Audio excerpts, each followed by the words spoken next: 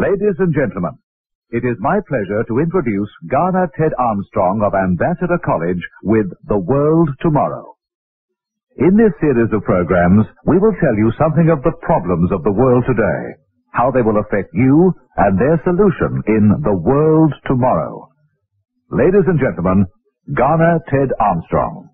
And there went out another horse that was red, and power was given to him that sat thereon to take peace from the earth, and they should kill one another. And there was given unto him a great sword. The world's first atomic bomb detonated in the American Western Desert. This before the dropping of Fat Boy or Little Boy on Hiroshima and Nagasaki was destined to change your life and mine and that of all of the remainder of humankind. From the explosion of the first atomic and later the first hydrogen bomb, the world has never been the same. The bent, shattered remnants of the cities which felt the full fury of that experimental explosion in August of 1945, the grim reminders still vividly alive in the memories of many living Japanese people, are all cruel testimony to the writing of the four horsemen, all of them, of the book of the apocalypse of your New Testament called the book of Revelation.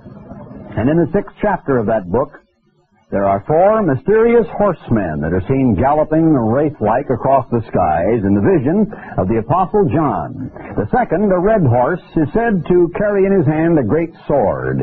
It depicts warfare among and between nations and empires, and the rise and the fall of one nation after another down through history. War has been the inspiration behind almost everything that has happened in modern technology.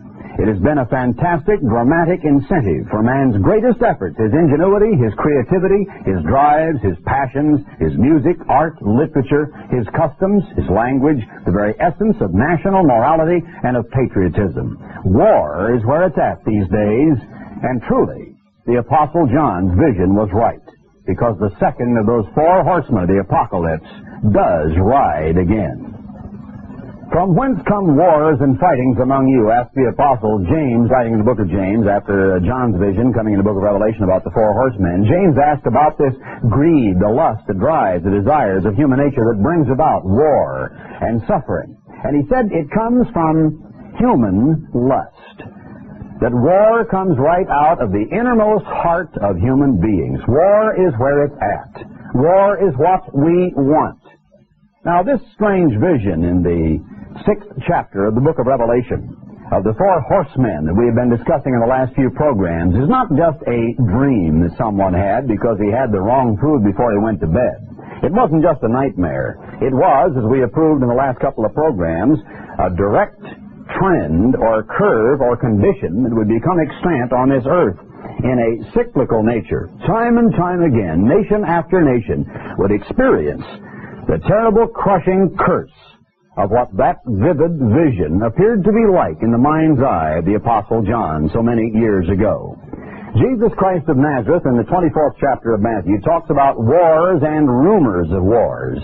He talked about a time in which we would be living in the midst of one war after another, where we would be in our very private lives so influenced by man's efforts to get more and more of the machinery, the ability to kill men in greater increasing amounts and with greater dispatch and speed and ease, and that time and again our very societies would be influenced by man's research into methods to wage better war.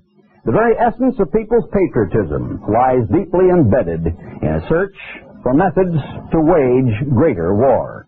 Songs usually expressing a desire to defend ourselves against someone else, patriotic songs, or, barring that, songs such as Deutschland über alles, which talks about this is World War II, of course. Church people still sing that. It's kind of an Austrian hymn. But in World War II, they still sung about the extension of German power over all other peoples, Deutschland über alles. Or nostalgic remembrances of past wars, great battles and victories, or heroes. These are sung, too. Every country has its patriotic song, its national anthem, usually with military overtones. Our flags, our heroes, Our history and our wars, these are sung about, written about. How many thousands of books are there about World War I, World War II, about the many great battles and wars of history that we read continually and that absolutely load the library shelves. When you go into bookstores, you see, I don't know whether it's 5%, 10% or what, but an enormous percentage of either wars of the past or imagined wars out in space of the future. Entertainment. What would the movie makers of Hollywood and the movie capitals of other countries in the world do without the great battles of the world to portray? What would they do without the sweeping cavalry charges of the desert, without the Bedouins, the Romans in legion, the Nazis in their panzers, or the British and Americans flying in waves of 1,000 aircraft bombers across the cities of Europe during World War II? War influences everything we say, think, or do. War is where it's at these days. It's the background of the economy of the entirety of the world. It influences everything in culture, language, literature, music, art, the economy, technology, and even all of history seems to be nothing more than a chronicle of man's wars.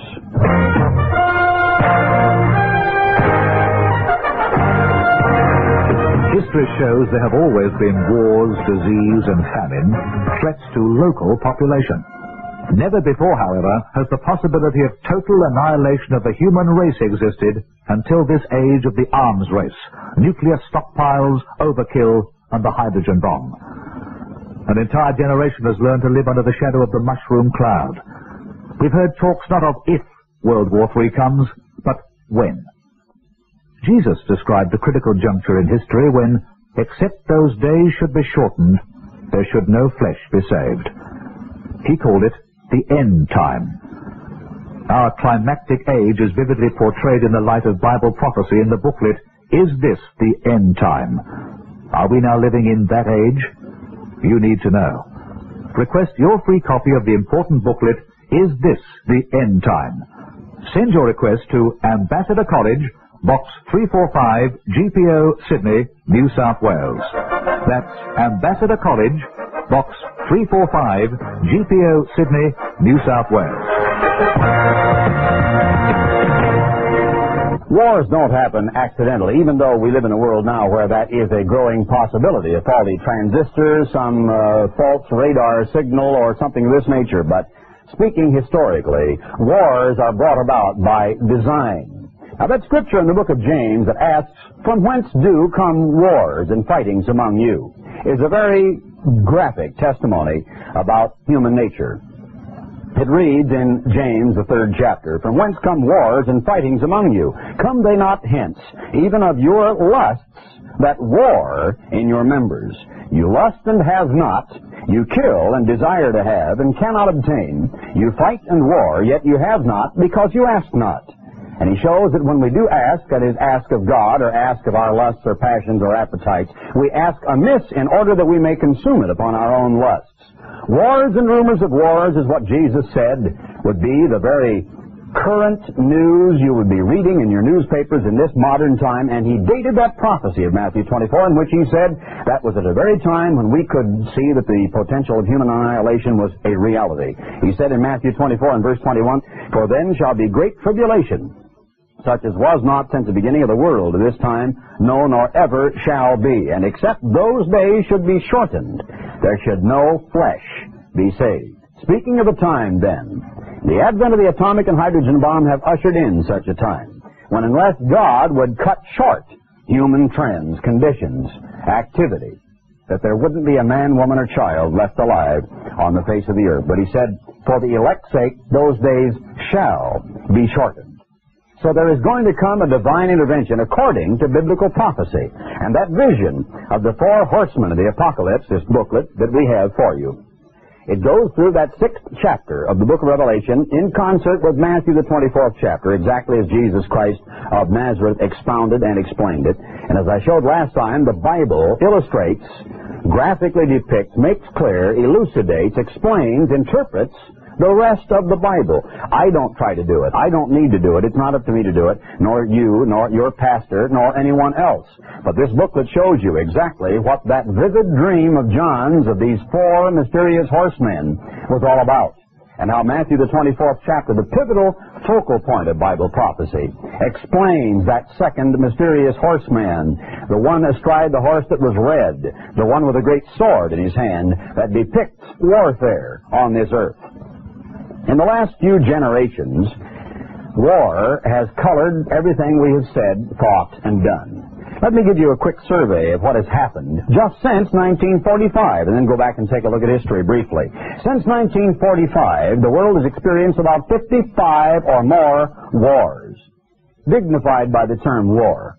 This does not count by any means the many minor upsets, though people died in them, and I could even cite the 65 different cities inside the United States in 1968 that were at one time or another in flames, where more servicemen inside the United States during that critical year in our history were coming into direct bayonet point confrontation with citizens than were coming into confrontation with the enemy in Vietnam, a war that at that time was at its very height.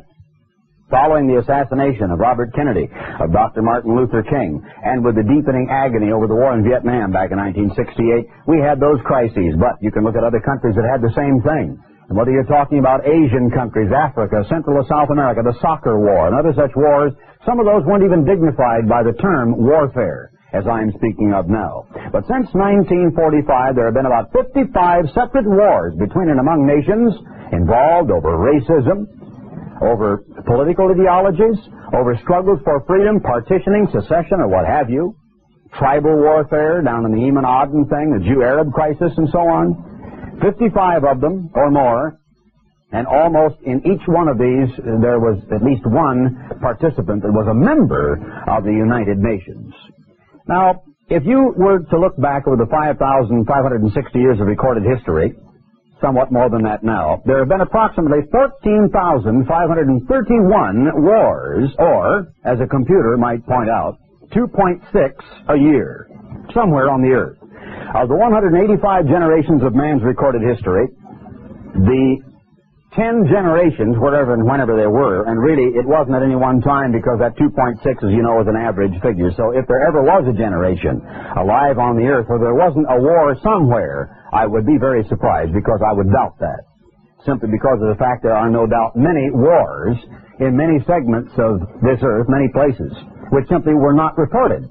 I mean, tribal wars in Africa, Central and South America, the Indian wars of this continent prior to the arrival of the Pilgrim Fathers and the like. There have been 10 generations in the entirety of the history of humankind that have known peace.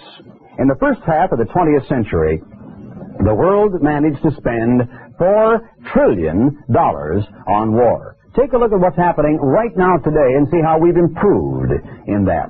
The expenditures of warfare, or research toward better machinery to kill one another, defense spending, as we might call it, and what it's costing right now today. The daily expenditure worldwide in millions of dollars for health, one of the most critical burning social issues of all time. Worse today, not better, 220 million a day. The world spends $366 million a day on educating its youngsters, while it manages to get rid of $550 million a day on war and defense spending. So again, in the first half of the 20th century, the world spent $4 trillion on wars, but the pace has quickened, and if military expenditures continue to grow at the present rate, and the world is going to spend $4 trillion on the military within the next very few years. 10 years at the outside. That from a book called The Cost of World Armaments. In the years since World War II, the world has spent more than $1 trillion on arms alone. Now, the Vietnam expenditures are already in. It's soared well over $100 billion. Some of the most deadly wars of the past century might be educative for us to take a look at. There were 130,000 killed in the Russo-Japanese War of 1904-1905. The Balkan Wars in 1912 and 13 prior to World War I took 162,500 lives. The Colombian Civil War, 200,000 died in that, and that was in 1948 through 1953, very recent.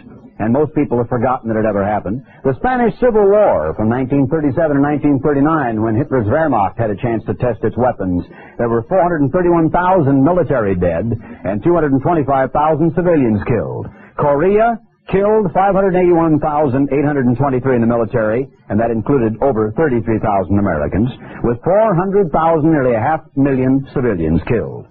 The Vietnam War, almost a million total. 800,000 military by June 1st, 1970, and it soared well beyond that before the final so-called conclusion, and even with American absence in Vietnam, the killing still goes on. True to the biblical statement, peace, peace, when there is no peace, as the prophecy said.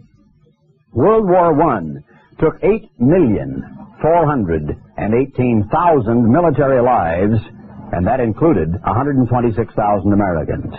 I think Americans honestly think World War I was a tremendous war for us, and yet we were one of the least participants in one sense of the word, even though we were very involved emotionally. But look at that statistic again.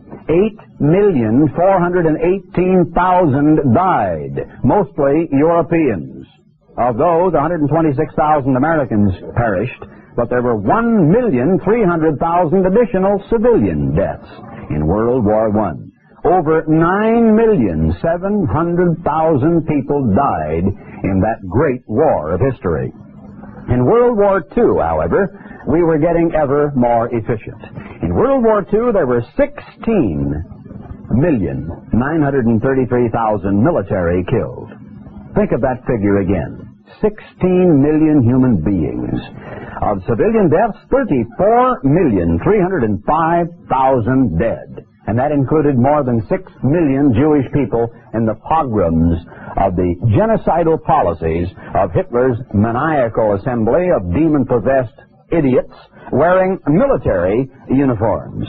Now, I've said in the past that war has colored almost everything we say, think, and do. Did you ever stop to think of how men from time immemorial, if you go back to the savages of Blackest Africa, or if you go back to Asia, and some of the paintings, the drawings, the caricatures you see of soldiers, the way they used to look, of how men like to dress up like animals.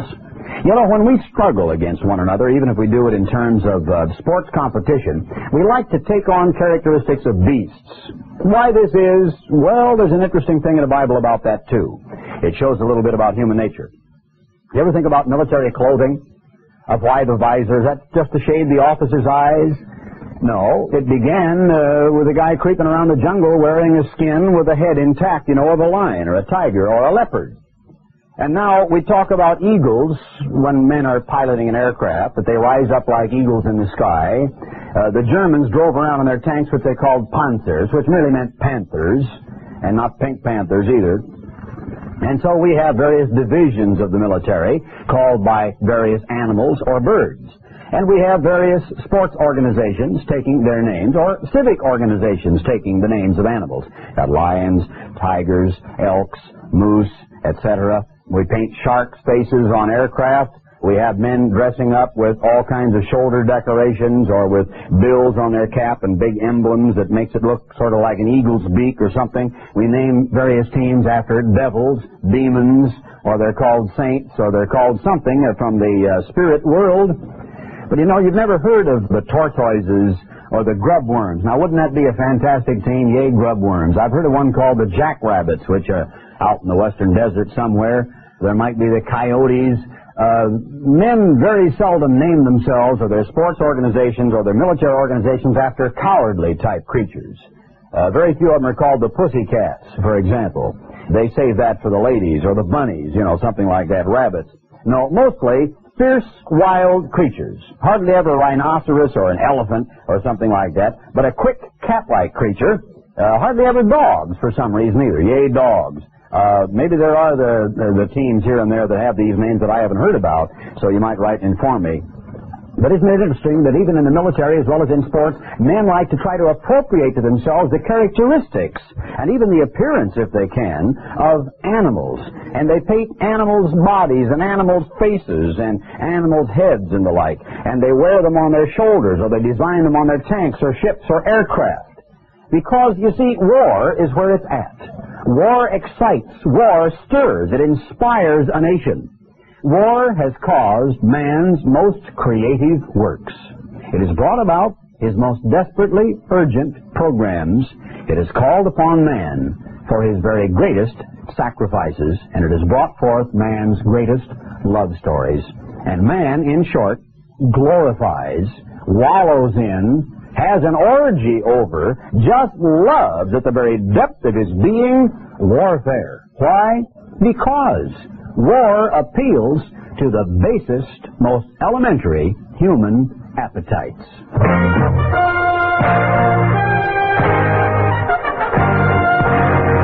One of the enigmas of all time has been understanding the Book of Revelation. For instance, the phrase, "the four horsemen of the apocalypse," is common in our language. But few know the true meaning of these symbolic horsemen. The Ambassador College booklet, "The Four Horsemen of the Apocalypse," brings you that understanding, if you dare to know. With biblical proofs, each of the horsemen is described and their meaning made clear. Religious confusion and misdirection, war and upheaval, drought and famine, disease epidemics. You can now understand what the four horsemen of the apocalypse mean and how you can escape their destructive forces. For this vital information, request your free copy of The Four Horsemen of the Apocalypse. Send your request to Ambassador College, Box 345, GPO, Sydney, New South Wales. That's Ambassador College, Box 345, GPO, Sydney, New South Wales.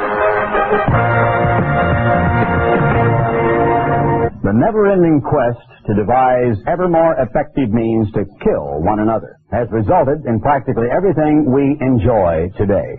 From that plastic pen that you can so easily snap the tip of it and engage the little ballpoint there, on down to that big giant 747 you board to go visit Aunt Martha on the holidays, down to television and telecommunications, miniaturization, solid-state radios, transistors, lightweight metals, transport, travel, electronics, avionics, building materials, laser, radar, lightweight metals, synthetics, whether you're talking about fabrics or something that you build your house with, whether we're talking of washers and dryers, all of these things are an outgrowth of man's vast ingenuity bent toward methods of greater and greater destructiveness instead of greater peace on this earth. Let's take a look at that and really understand it once and for all. We in the United States of America have reached a standard of living that has never been known in the history of all of humankind.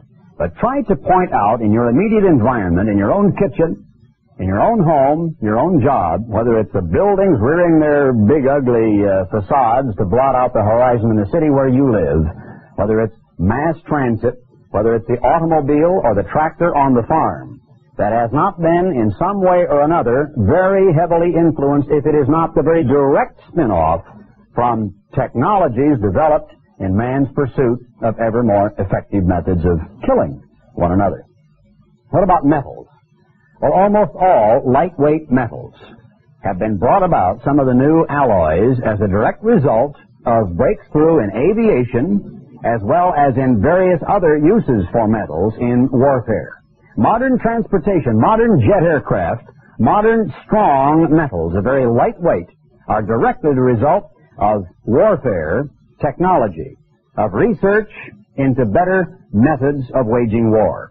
Building materials, the age of plastic came upon us and completely revolutionized building materials and practically everything else, including that pen I talked about, right on down to lens covers for cameras and things that you wear in your clothing, to belts, to briefcases, to even the molded dashboard of your brand new GMC pickup truck you buy, all a direct result of the need to develop a plexiglass bomber's observation, you might call it window, I guess, in aircraft during World War II. The age of plastic came upon us as a direct result of an outgrowth of World War II technology. Electronics, miniaturization, solid state, all brought about directly as a result of research for methods of killing one another. The space race came about directly as a result of Hitler's scientists gathered over there at Peenemünde trying to create terror weapons to use against the British to bring them to their knees and to cause them to capitulate in the 1940s.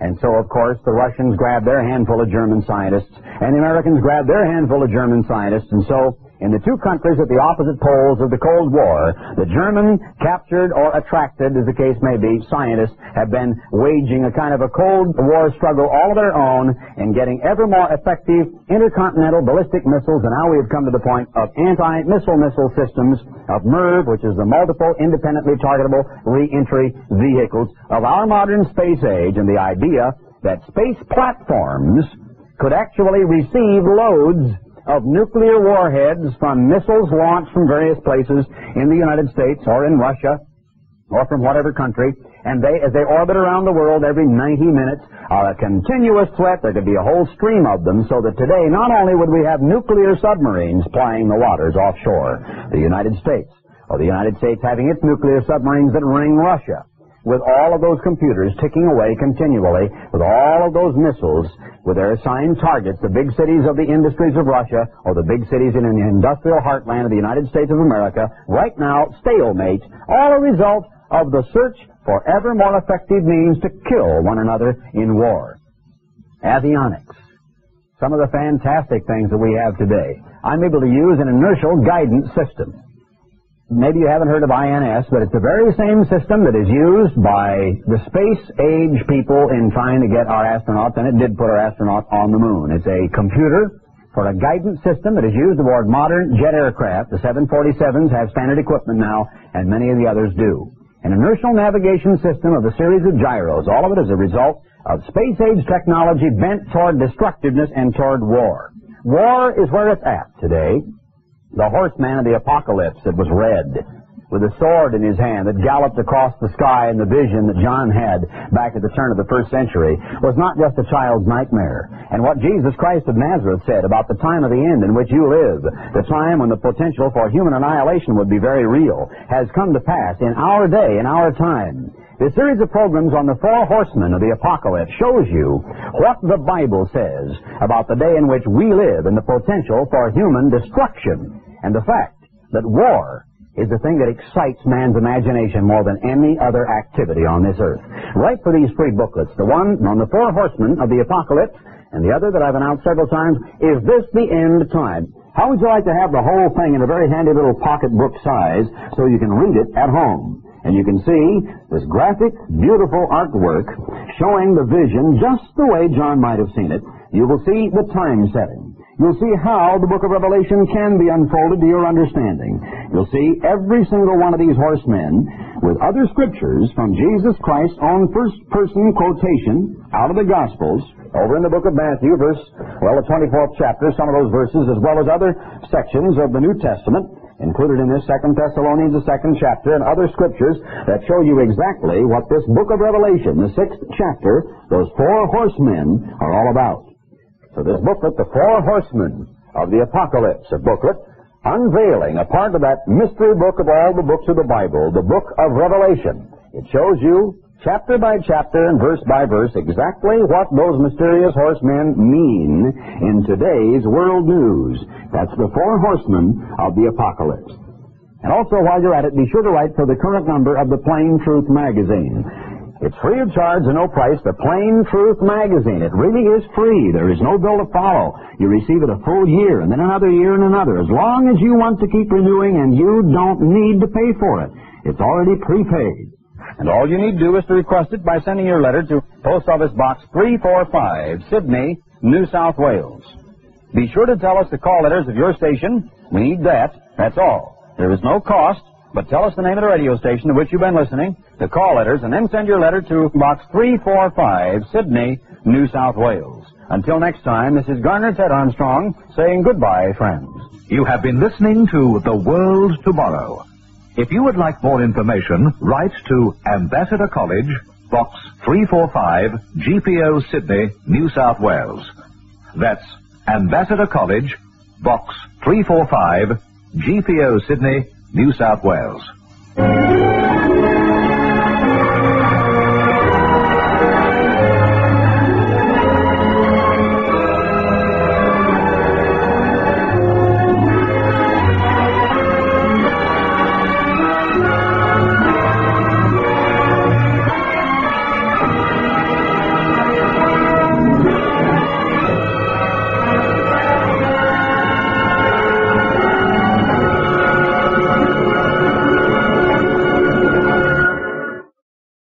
Additional programs and literature available at hwalibrary.com.